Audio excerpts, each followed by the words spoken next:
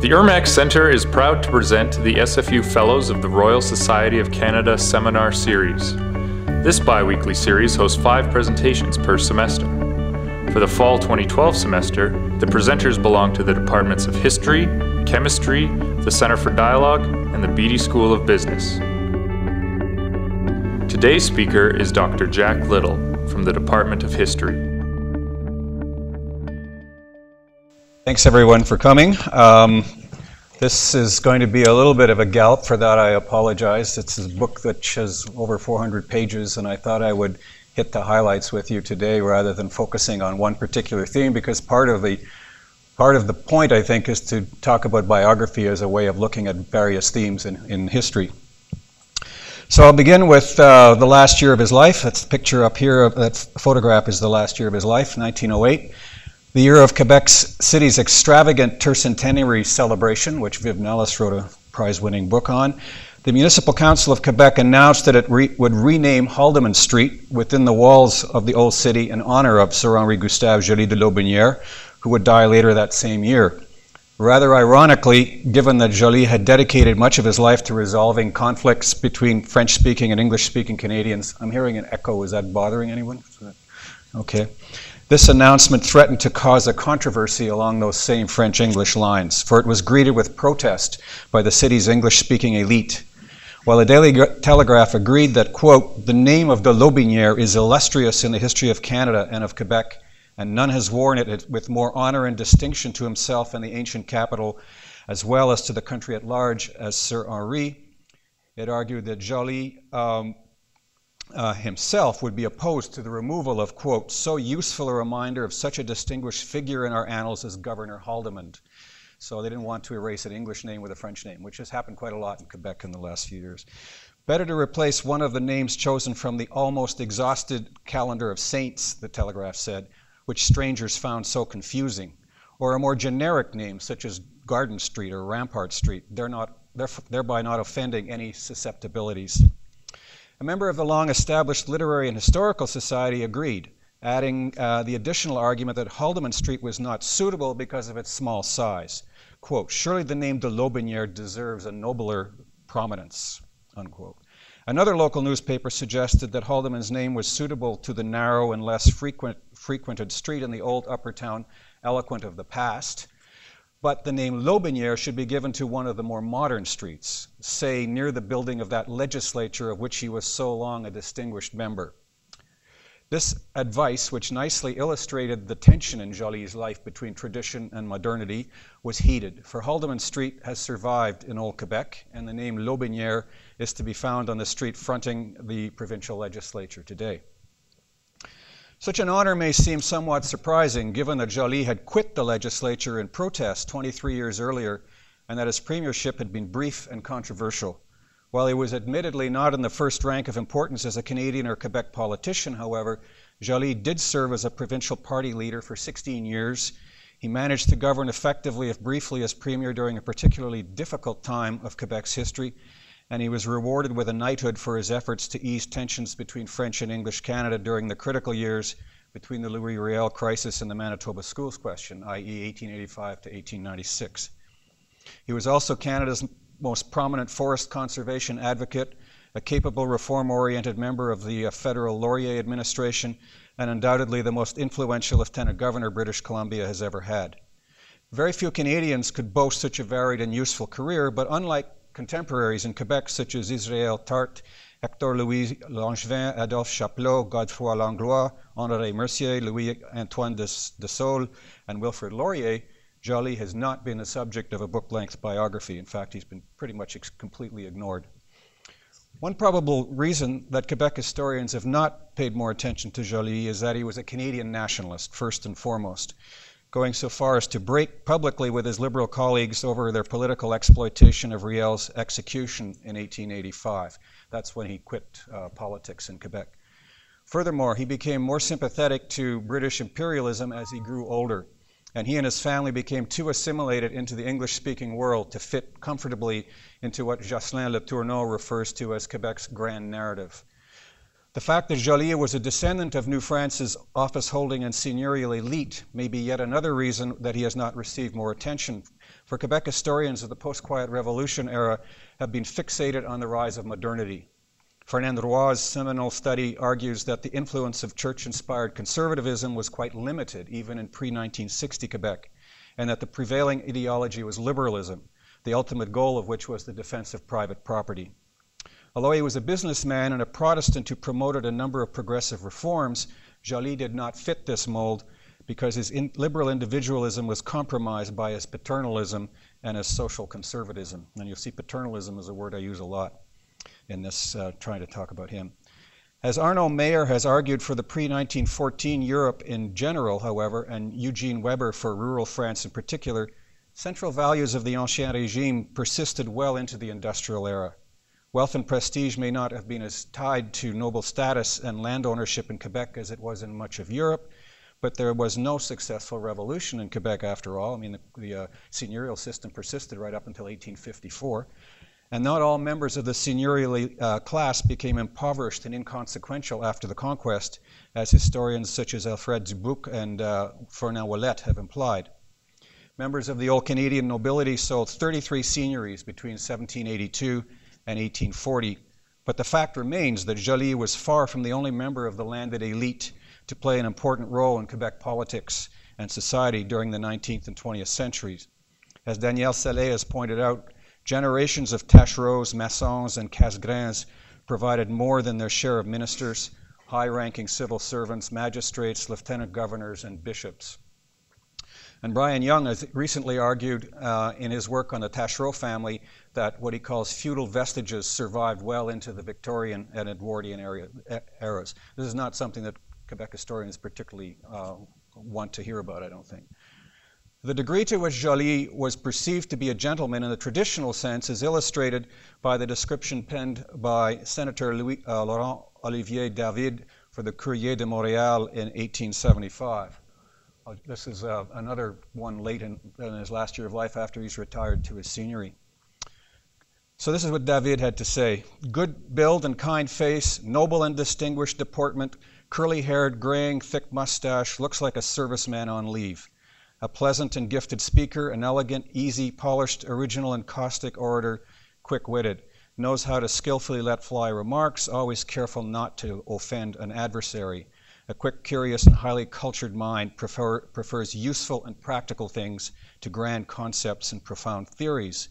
A strict and upright conscience, free of prejudices and weaknesses, resisting the seduction and trickery of politics, which explains why he wasn't ever very successful as a politician.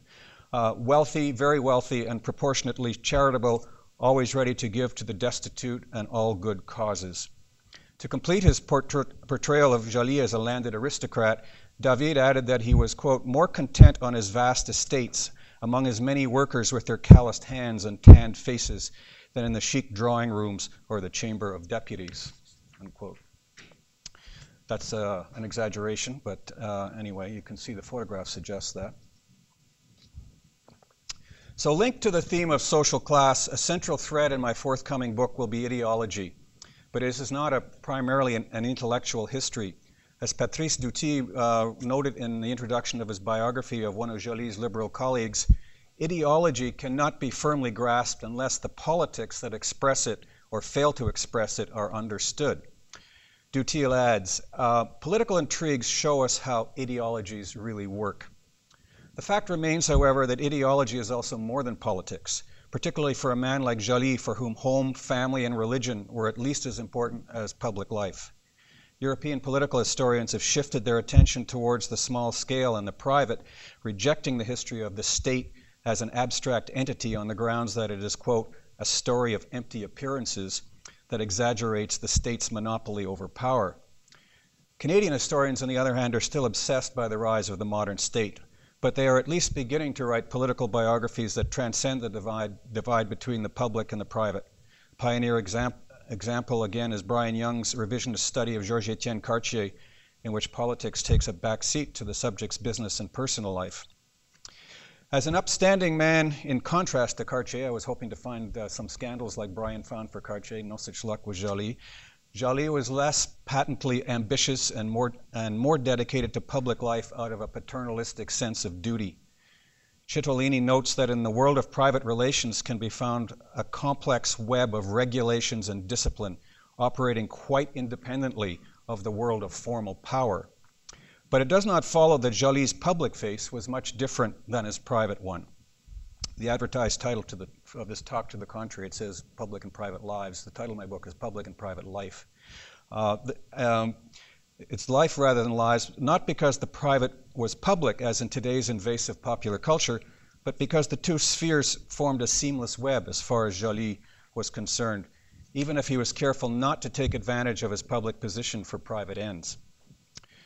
The fact that Joly was the product of two quite different worlds, patrician Catholic Quebec on his mother's side and bourgeois Protestant France on that of his father, a sort of interesting reversal of the old world and the new, meant that he experienced in a particularly acute sense the conflicting pressures exerted by the transition from pre-industrial to industrial society. But that tension should not be exaggerated, for to translate a French saying, Joly always appears to have felt comfortable in his own skin. Richard Bushman's study of refinement in the Republican United States is instructive in this respect, for he finds that after the turn of the 19th century, the culture of gentility, as reflected in popular manners, housing styles, garden landscapes, and so on, began exercising increasing influence over much of the population. That's the Manor House there, which is a historic site today. The whole estate is now owned by the Quebec government. To explain this apparent paradox, Bushman suggests that, quote, capitalism and gentility were allies in forming the modern economy, because a capitalist economy requires both frantic getting and energetic spending. Joly was actually quite parsimonious, but this did not prevent him from conforming to the image of a landed gentleman. Nor does Joly appear to have been greatly influenced or greatly conflicted by the fact that he was immersed in two distinct linguistic cultures. As someone raised in a French-speaking environment, but with English-speaking relatives on his mother's side, his mother's mother was an Anglophone, as well as an English-speaking wife. In fact, his dual religious heritage was more significant at a time when marriages between Catholics and Protestants were rare in the country, and the country was torn by sectarian conflicts.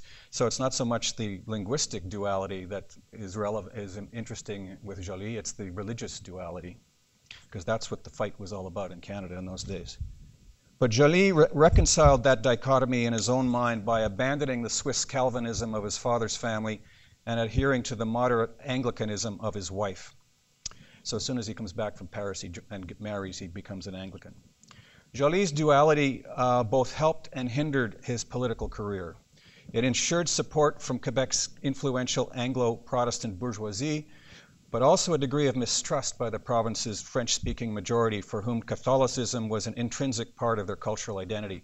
And this period, 1870s, when he was in premier and so on, is the height of ultramontanism, conservatism in Quebec. Furthermore, influential though he was, Joly was too proud, too ethical, and too lacking in the common touch to become a political force of the first rank, and he willingly stepped aside for the more flamboyant Honoré Mercier as leader of the provincial Liberals, as well as being content to play the role of efficient administrator in the Laurier government and behind-the-scenes diplomat when he was in Victoria. Supporters of the biographical approach have traditionally stressed the importance of individual agency and contingency in history, and those of you who are Canadian historians will recognize Donald Creighton there. And my biography does aim to present Joly as a living and active human being rather than an object of abstract forces.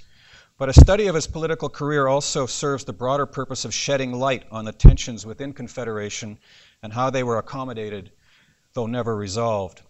This is not a study of a representative figure then, but neither is it focused on the achievements of a particular individual.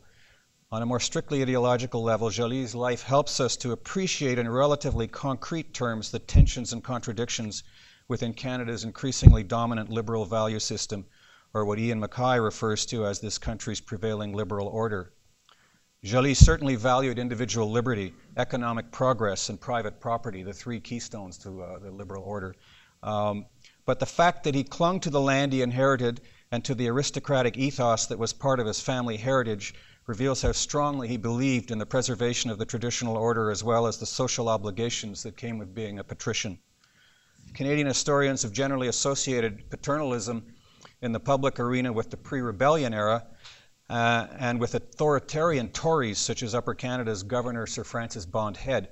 But the winning of responsible government in the 1840s meant that initiatives such as penal reform and Aboriginal relocation, two of Bond Head's pet projects, became more closely associated with the expanding powers of the modern state. So in other words, I'm saying that paternalism and the rise of the modern state are not necessarily antithetical.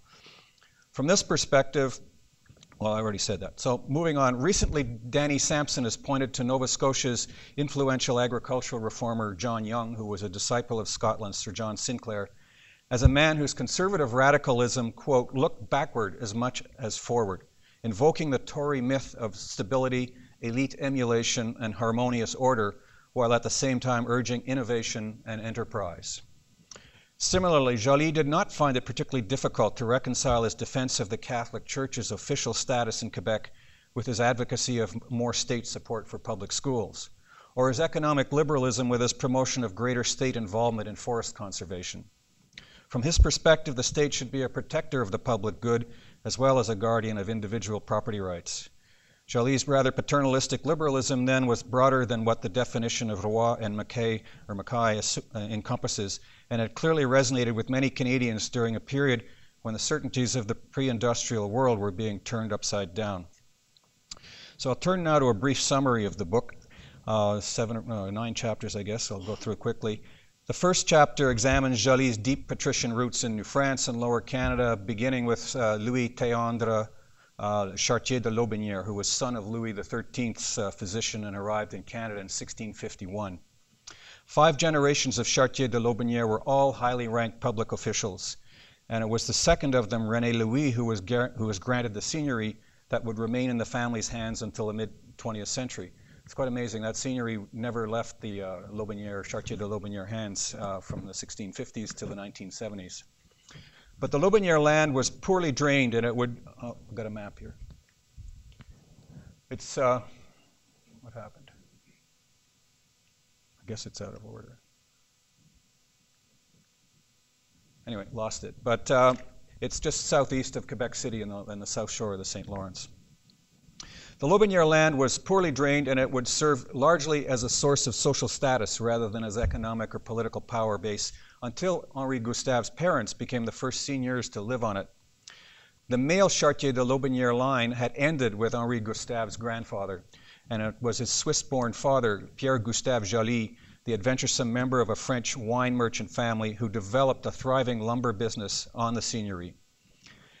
After spending his school and college years in Paris, where his father associated with such prominent, his father lived in Paris as much as he did, or more than he lived in Canada actually, with such prominent liberals as Lamennais and the exile Louis-Joseph Papineau during the 1840s, and where he would graduate from the Sorbonne, Henri-Gustave carried on the family lumber business until his death in 1908. But he did little to modernize it or expand it, and he continued to rely on the local farmers to serve as the suppliers of logs for his sawmills. Even as a businessman stepping into his father's shoes then, he played the role of local patrician. My second chapter, whoops, we got ahead of ourselves here, focuses on the family. So this is his wife close to him and sons and daughters, the surviving ones. There were several others who didn't survive childhood. It's interesting, his parents had 2 children. He had about 10. But his parents eventually split up. Second chapter focuses on Henri-Gustave's close relations with his wife, Margareta Josepha Gowan, and their children, most of whom did not become integrated into Quebec society despite their education in local French language institutions and their family links with Quebec City's English-speaking bourgeoisie.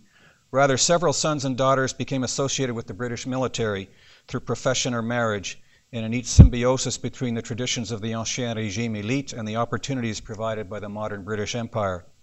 Only the eldest daughter and the eldest son of these 7 offspring who survived to maturity would remain in Quebec. The product of an unhappy marriage and the son of a demanding and remote father, Joly was himself a loving husband and parent, every bit as engaged with his daughters as his sons. It's interesting the juxtaposition of the boys looking out and the daughters focusing on the books there. A romantic, thinly fictionalized account of the family when the children were young can be found in Townhouse Country House, written by Joly's granddaughter, Hazel Boswell.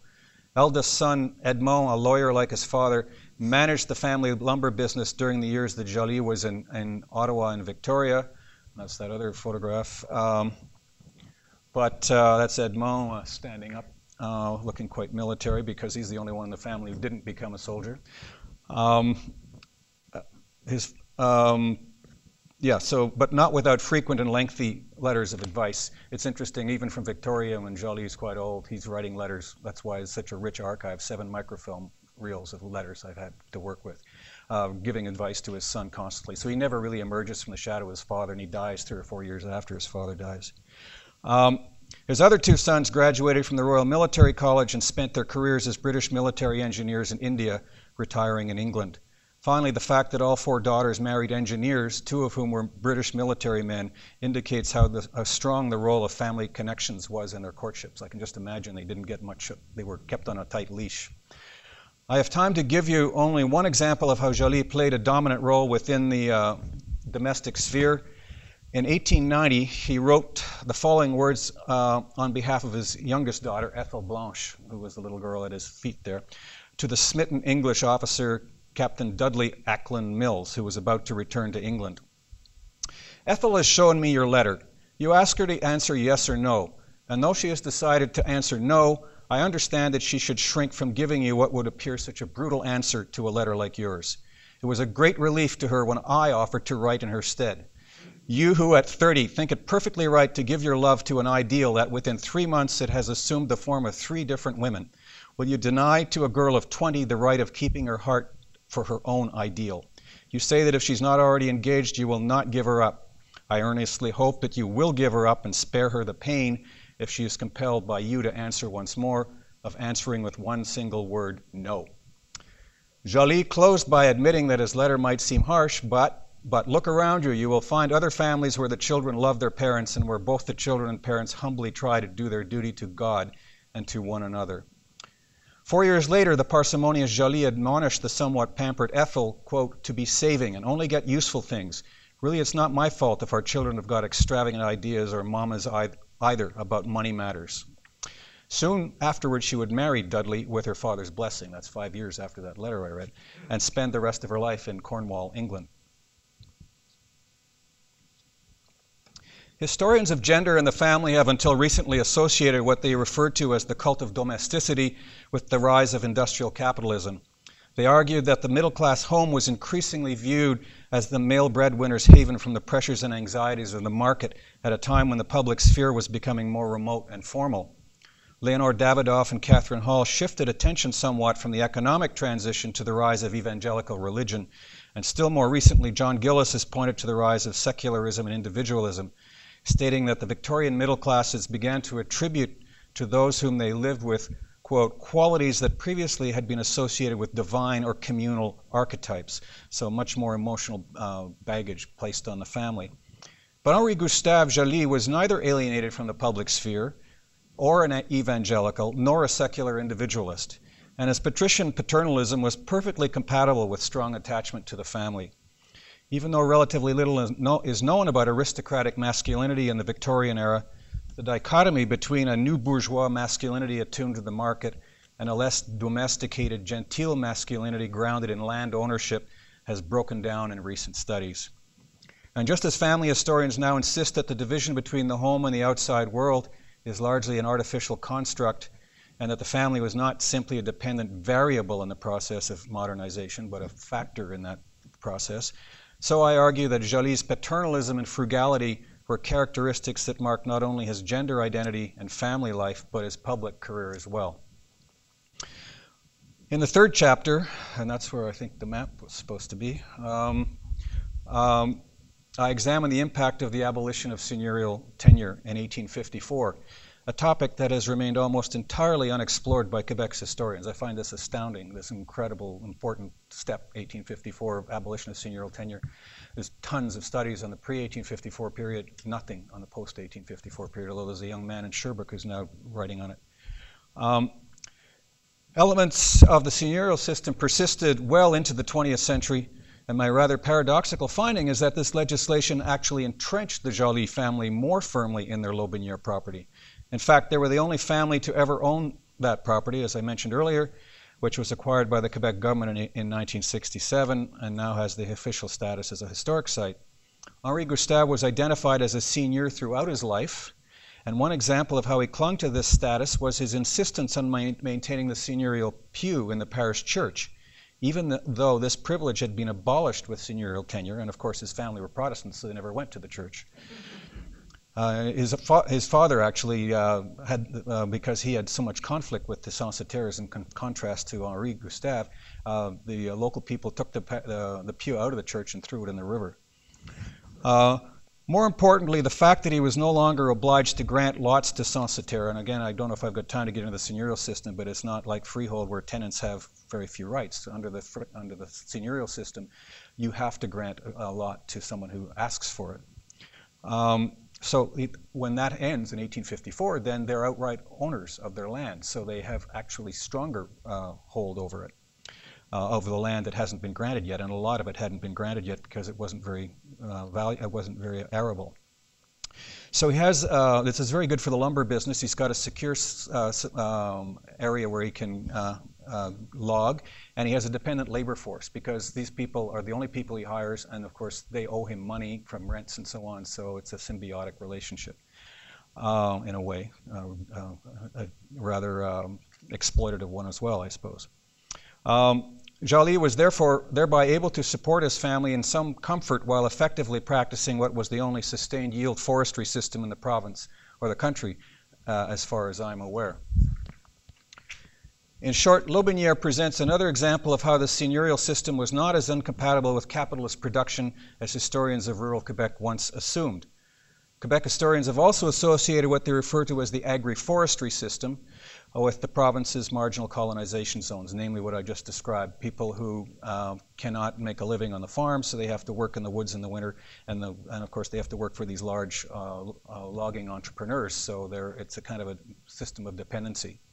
That's always been associated with the northern part of Quebec, the colonization zones, but I found it here in the old seigneurial zone as well. Perhaps not surprisingly then, Joly was repeatedly elected by acclamation in the county of Lotbinière. He never spent a cent running for office. And this constituency was crucial to his political career because as a Paris-educated Protestant, he could never completely overcome his outsider status in French-speaking Quebec, nor did he become entirely assimilated into the English-speaking community, business community, despite marrying into it and playing a prominent role in the Anglican Church. Chapter 4 examines Joly's role as Liberal member of Quebec's Legislative Assembly, where he was a champion of fiscal prudence, honest government, and agricultural reform. These were all signature Liberal tenets, but Joly's reform initiatives also reflected his patrician sense of responsibility and evident distaste for the materialist values and ruthless business practices of the bourgeoisie. Like his fellow Rouge deputies, he opposed Confederation, largely because he felt that it would be unstable and lead to the inevitable centralization of power to the detriment of the French-Canadian minority. This is in 1865-67, before Confederation took place. And while he quickly accepted the new constitutional arrangement, he remained a champion of provincial rights throughout his life. Joly's reformist tendencies trumped his fiscally conservative ones in the case of the Beauport Asylum, which he felt the government should purchase because it would be motivated to heal people rather than confining them as long as possible for financial reasons. Conflict of interest, he said, if you're going to have a privately owned asylum, what's the point of releasing people? You'll just cut into your profits. There was no conflict between this liberal-minded stance and Joly's paternalist instincts, but he was also democratic enough to advocate the secret ballot as well as single-day elections, to oppose the $2,000 property qualifications for electoral candidacy, and to favor extending the franchise beyond property holders. Joly's elitism was manifested instead in his advocacy of an intellectual qualification for voting, claiming that in China, a country that had preceded the West in becoming civilized, it was intelligence alone that was honored. Contradictory as some of Joly's policies may seem then, they make sense from the perspective of someone influenced by the liberal circles his father had moved in and whose privileged class status gave him a sense of social responsibility. Chapter 5 reviews the one aspect of Joly's life that has received detailed attention from historians, his role as provincial premier between March 1878 and October 1879. There's an MA thesis on this. So if this works, there's the map. Anyway, that's the Lieutenant Governor Letellier Saint-Just down below. It's a famous controversy. Letellier dismissed the Conservative government and appointed Joly, and it's a big issue in Canadian constitutional history, but I don't have time to get into it. Anyway, during this period, Joly was faced with making hard political choices that forced him to clarify some of the ambiguities in his liberal ideology, particularly when it came to the role that should be played by government. Although he's been a persistent critic of the Conservative government expenditures on the North Shore Railway, for example, as premier he would ensure that the line was completed despite the deepening economic recession. And he would become a vociferous critic of the succeeding Conservative administration's sale of the same railway to private interests. A good example of Joly's liberalism combined with his paternalism is his abolition of the law that made an employer's sworn testimony concerning employment conditions for domestics or servants inviolable in case of a salary dispute. Quite remarkable to think about it. The employer's testimony is considered evidence of enough. So he abolished that. His organizational skills earned him widespread respect, but his economizing policies in areas such as education proved to be no match for conservative obstructionism and bribery, and he was forced to step down after several of his supporters crossed the floor. In short, Joly's insistence that government operate within its means and without becoming beholden to wealthy property funders served both as an asset and as a handicap to his political career. He's constantly called upon because he's known as so honest, but then he becomes a bit of an embarrassment because he's so honest, which is why Laurier got rid of him by appointing him Lieutenant Governor of BC. In Chapter 6, I examine how, having resigned from provincial politics as a result of the Riel affair in 1885, Joly eventually returned to the public stage because of his growing concern about the backlash in English Canada against the Quebec government's nationalist policies. With a strong sense of noblesse oblige, he spoke in Toronto and Kingston in defense of Premier Mercier's management of the Jesuits' estates question, another one of these famous Canadian constitutional crises. This had caused an uproar in Ontario, leading to the resignation of Prime Minister Macdonald's right-hand man and the formation of the Equal Rights Association, because Mercier had invited the Pope to arbitrate the division among Catholic institutions of money granted by the province to compensate for land forfeited by the Jesuits in the early 19th century. It's complicated, but anyway, the whole key issue is you don't dare in Canada invite a foreign power, the Pope, to get involved in any way, even if it's a strictly Catholic matter. A huge backlash in Ontario about this. Futile as Joly's efforts were, they earned him a knighthood in 1895, the year he began to speak out on behalf of the Catholic minority in Manitoba, who were challenging the unconstitutional termination of official status for their schools. There's a direct link here. That backlash in Ontario, slops over into Manitoba, and Manitoba abolishes state support for Catholic schools in 1890, and French as an official language. This did not prevent Joly from supporting Laurier's opposition to, this is again complicated, the Liberals come into power by opposing remedial legislation, even though they're the ones defending the minority. It's hard to explain. Anyway, he follows Laurier's line on this, which is that you shouldn't coerce a provincial government to do something. As fellow Liberals of the Manitoba government's we're Liberals, we'll get them to give the Catholics a better deal. So Joly went along with that, which may seem a little bit cynical, but anyway, I argue the bottom line, he was for provincial rights and minority rights, but above all, he was for national unity. And he feared that remedial bill would split the country apart. Similarly, despite his imperialist sympathies, Joly refused all pleas to publicly support the Imperial Federation movement on the grounds that it would stir up more divisions in the country. They kept sending letters to him and putting his name on letterhead and so on for the Imperial Federation movement. He kept saying, no, no, no, I don't want to be a part of this. The other focus of Joly's attention during this decade or so was the forest conservation movement as examined in Chapter 7. Deeds of sale to local farmers in Lotbinière included the proviso that they were to reserve a specific section of each lot for their own firewood only. And this paternalistic restriction was enforced by Joly's successors well into the 20th century. So you can see a seigneurial holdover here. This is private land that you've bought from somebody, and on the deed it says you can't cut land, you have to keep this section for firewood. And his concern was they were too juvenile to know how to do that themselves. And he actually took people to court when they did cut logs on that land. As a lumber producer who was familiar with forest practices in Europe, as well as a former premier with strong political connections throughout the country, Joly was well placed to become a prominent spokesman for the conservation movement, becoming first vice president of the American Forestry Congress in 1883. Despite his antipathy to an expansionist government bureaucracy, Joly's recommendations foreshadowed the American progressive support for more active state involvement in forest conservation. Thus, he advocated strict control over the minimum size of trees to be harvested on Crown lands, legislation against the export of raw logs from Crown lands, prohibition of the cutting of hemlock solely for its bark to be used in the tanning industry, which was devastating the forests in parts of the eastern townships and so on, and sizable fines to prevent forest fires, and many other things. On a more positive note, Joly also advocated education of the province's youth about the need for conservation, and it was due to his initiative that Arbor Day first became a Quebec school holiday in 1886. The paternalistic nature of Joly's reformism is nicely illustrated by his advice to teachers that their students should be informed that it might take, quote, 20, 30, 40 years or more before a tree was big enough to cut down. But even if they had moved away or died in the meantime, their work would not have been lost. If you do not profit by it, others will, and you will have done more than many a grown-up man has done. You will have left something useful behind you. Joly's long-term view is also illustrated by his opposition to the cutting of pulpwood on Crown lands, as well as on his own land. Quote, by destroying the young trees, which in a few years would replace the mature wood fit for log making. By the way, 1880s is when the pulp and paper industry takes off in Canada.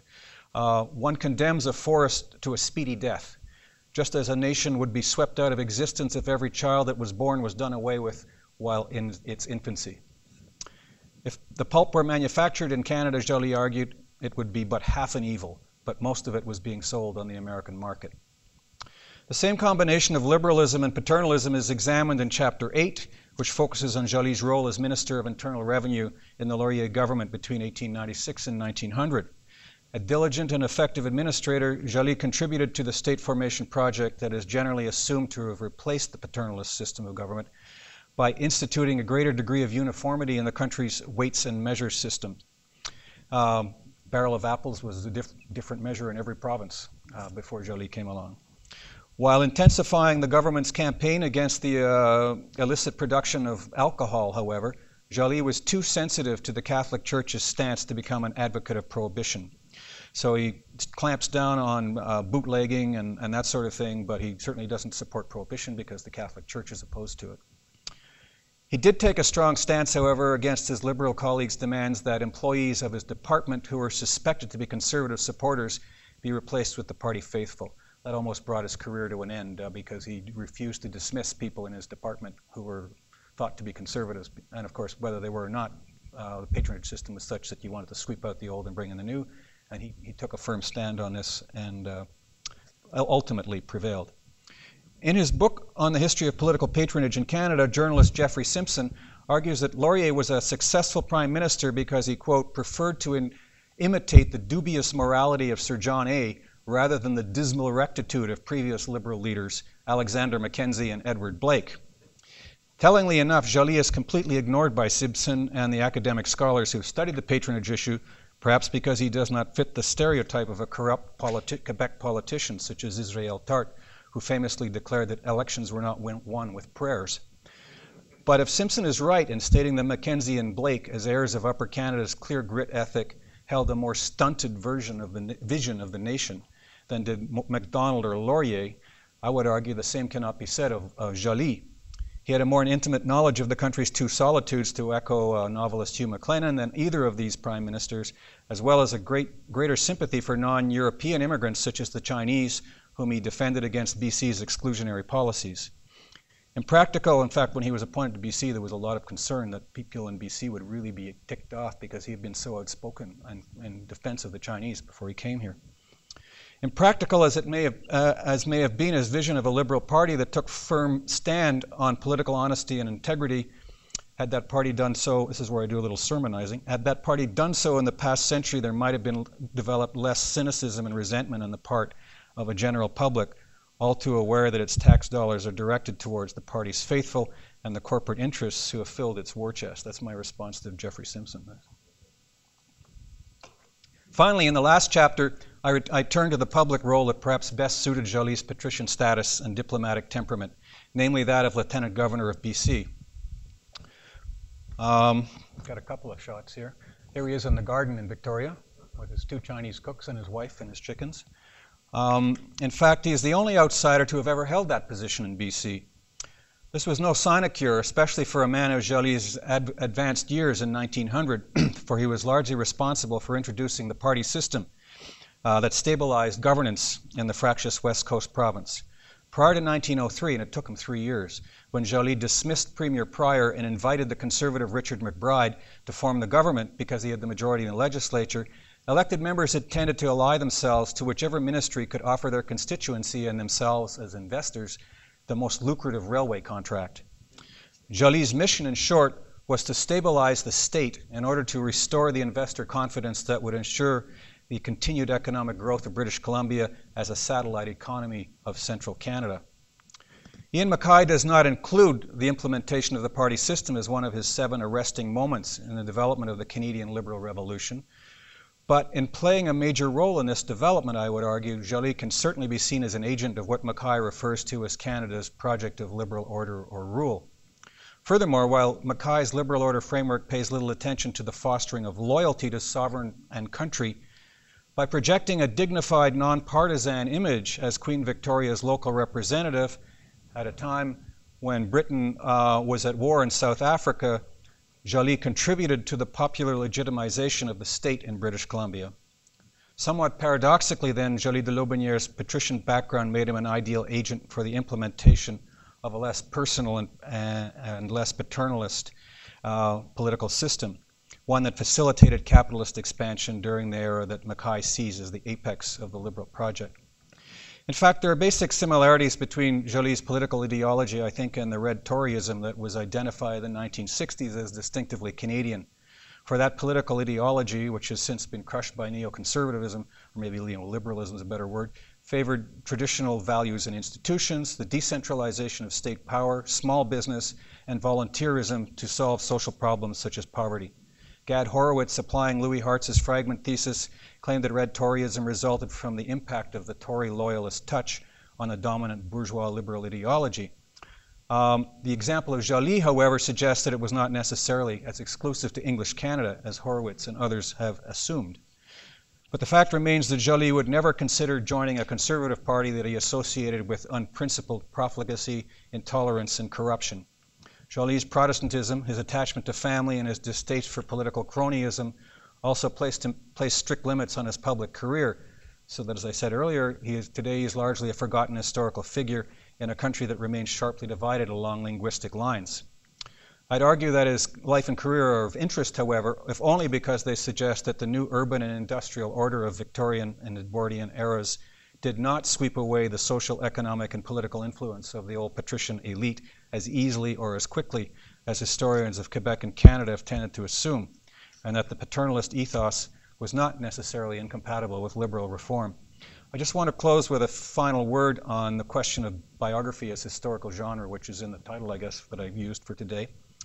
This life history of a prominent national figure represents a rather sharp focus, a shift in focus on my part, as my previous research has been largely on history at a regional and local level, and my preferred approach has been microhistorical.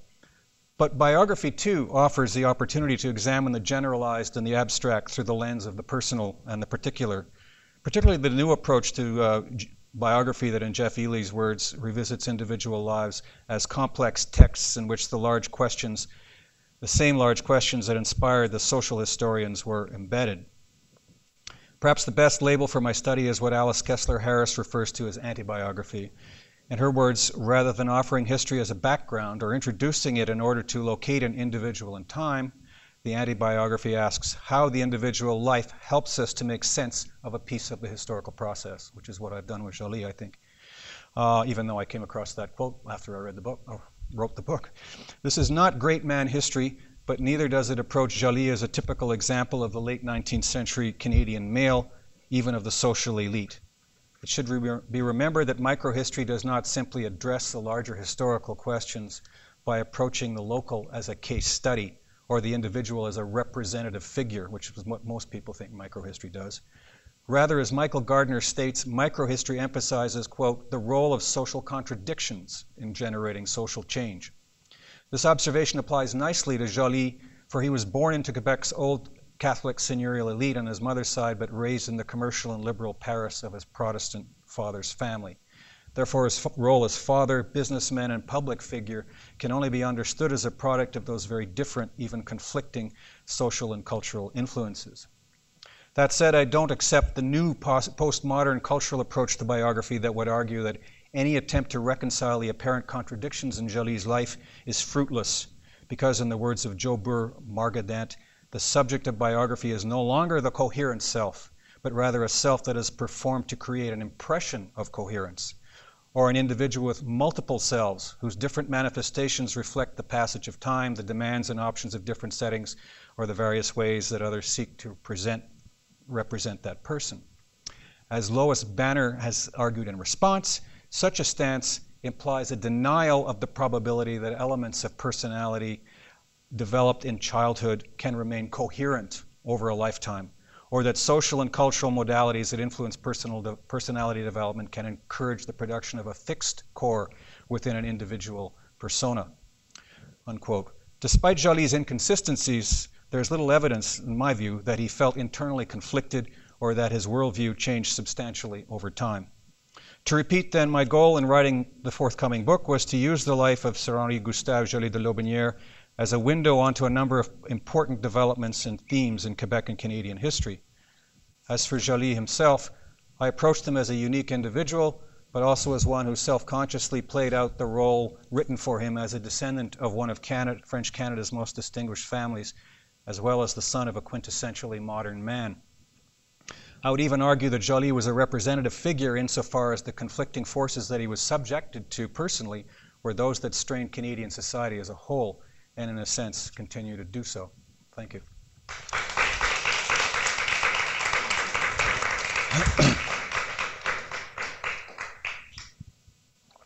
Questions? Thank you very much. And might just add as a postscript, he had a brother who didn't, this didn't work out quite so well. His brother joined the British military. He was very reckless. He was he was in the Crimean War, and then he was in the Indian Mutiny, and because he tried to play this heroic character to live up to his father's expectations, and his father's always criticizing him, he ended up, you know, at the Siege of Lucknow doing something very reckless and being killed as a very young man. So you can see he's trying to play out his mother's side of the family and appease his father. So there are different scripts that could have been played out in that family. So people have questions, I can give them the microphone because we're recording this. Jack, I think this is going to be your most important book, and I certainly hope it gets translated as well. If a student goes to the site Point Plateau, do they learn anything about the family or forestry or politics? They learn a lot about the family. I mean, there's a whole team working there during the summer, and it's a very popular place. It's a kind of it's a funny thing because the Quebec government, when Parks Canada was going to take it over, and the Quebec government got very upset about this, so they expropriated it basically. But they won't put any money into it. So it's now a garden. It's one of Quebec's major botanical gardens because one of Joly's daughter-in-law was a wealthy American heiress, so she put a lot of money into the place. And so they have to raise money in order to keep this place going. Quebec government doesn't give, but of course the Quebec City elite is very much part of this. So education is an important part of what they do. A lot of it's botanical, but the family is a very important part of it as well. I don't know how much they would learn about forestry. I mean, interestingly enough, Joly, I didn't have time to get into this, but he was one of these people who was totally into growing exotic trees. So still there today, there's the black walnut plantation, which is the furthest north in North America. And when he was in Victoria, he was constantly planting exotic trees. And in fact, there's in front of the Victoria Lieutenant Governor's house, it's called Lotbinière Street as well. And a lot of those trees that are there today, in fact, there's a group in Victoria that dedicated to preserving within the walls, Nicholas knows this well, this garden and so on. But yeah, I mean, I've only been there off season, and I can't really answer you in detail, but they've got nice little publications that give you details and so on. And in fact, there's just a biography. His father wrote, everyone in the family wrote travel memoirs. I mean, this is why I know so much about his brother. He wrote when he was traveling through India, trying to get to his troop, going through very dangerous territory, suicidal, really. He's got a daily diary, and when he's in Crimea, he's writing a daily diary. And Joly, when he was a young boy in Paris, he has to write diaries. That's what his father insists. And his father traveled all over the world and wrote diaries, and he was a colonialist in South America and so on. Anyway, some of that has now been published, came out this year, and so that'll be very much featured at this place as well.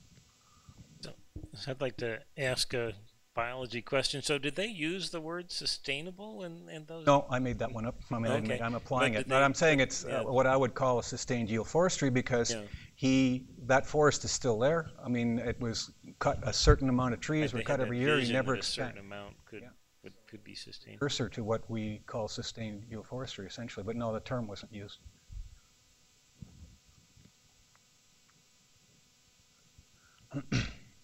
Thanks, Jack. I really like how you're trying to understand these contradictions. And I don't know, I mean, I'm obviously curious about the way that he thought about China, Chinese people, the Chinese system of government. How do you explain that? How do you explain his defense of Chinese immigrants or non-white immigrants? How does that fit within the larger picture? No, I mean, I'm not sure he was any kind of a scholar of China. I mean, in fact, he wasn't very intellectual at all, right? I've looked at what's left of the library. There's not much there. Economic, Adam Smith, stuff like that more. But he was the one chosen to take this Chinese viceroy when he toured through, the United States, right? It's a famous case. And he wrote about it. And when he was in Canada, Joly was his escort. Took him to the Toronto exhibition and so on. And so what his understanding of China is, how sophisticated it is, I really don't know. Whether he's just supporting them for human rights sort of reasons. I mean, he wasn't a strong supporter of the natives, and when the Doukhobors were applying for land, he basically said, forget it, because you guys don't recognize the state, therefore you shouldn't be allowed into BC. So, but basically what I'm saying is he's not a racist, unlike most of the people at that time, and he had a certain respect for what he considered to be an old civilization. Beyond that, I really can't add much.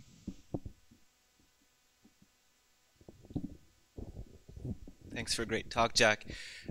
I like the way you situate yourself outside of this rise of modernity historiography, and you kind of show Joly's sort of... Getting a little old now, isn't it? Well, but in many ways, though, you presented the image of a very modern man, and he's this hybrid creation. He's not one or the other. He's this mix of conflicting forces and all of this. So, is this anti-modern? Is this not modern, or could we think of still seeing the rise of modernity, but in a different way? Right now, the book's coming out. So, yeah, so he's quintessentially modern by being postmodern in a way, right? And it's just because he's not representing a strict trajectory. Yeah, well, you could call him postmodern man instead of modern man.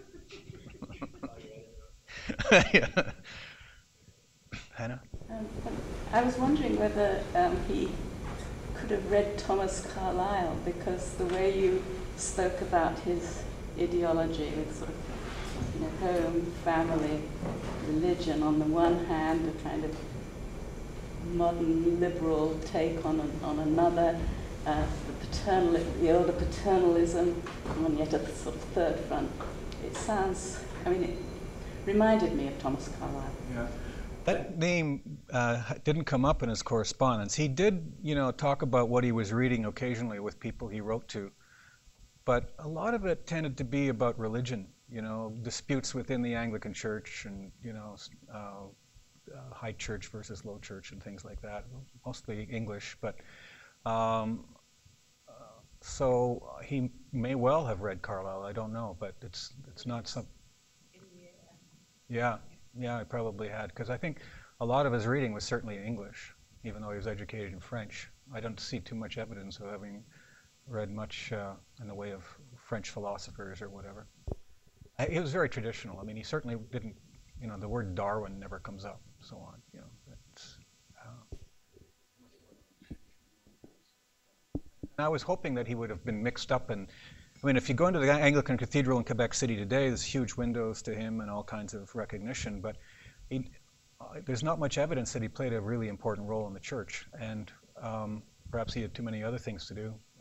But he certainly, Quebec Church, the Anglican Church, was very fractious in a way. It was evangelical, and it was kind of there's a recent book by Richard Baudry on this. So it was a very fractured kind of group at the time, and maybe Joly just wanted to, because he was always the conciliator. He just didn't want to get involved with it. But he was involved with Bishop's College School. One of his sons went there, and of course his sons went to Royal Military College and so on. But so we have another question. Good. You said in the chapter on British Columbia, or the chapter when he's the lieutenant governor, that he really changed the nature of politics and put it in more partisan, traditional party structures. Yeah, I argue that. I mean, 1903 is seen as a pivotal date in BC, but it's interesting when you read the histories, the BC histories of this, they never mention Joly. I mean, it's like somehow Bride did this on his own, but it was Joly who handpicked him to become the premier, and that was the first time that the cabinet had only one party in it. Laurier wasn't very happy about this because they happened to be conservatives, and he didn't want to renew Joly for that reason. What gave him the idea to do that? I think he was sent out here to do that. Sorry? He was sent here to do that. Yeah. I mean, New Brunswick, my first thesis, actually, MA thesis on New Brunswick politics in the 1890s, a lot of the provinces had a, what we consider a non-partisan system, like we have in municipalities outside Burnaby and so on. And, I don't know, railways and all kinds of pressures, they're moving towards a party system. And BC was one of the later ones, I guess. And because we'd gone through about 5 premiers in 5 years, BC politics were a mess, right?